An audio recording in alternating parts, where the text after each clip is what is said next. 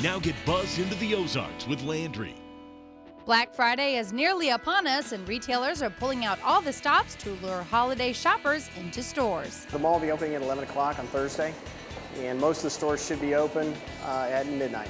Midnight tonight, whenever everybody shows up, we're going to have thousands of people in here for the first couple hours that we're open. We're going to see more people in that amount of time than we'll see during full days during the rest of the year.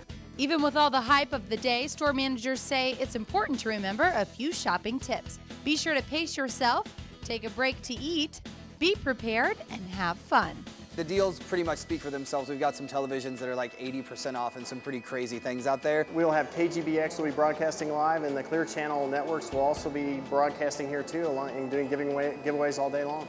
Tonight and tomorrow, large amounts of shoppers will be in full force right here at Best Buy and many other stores for your Black Friday sales.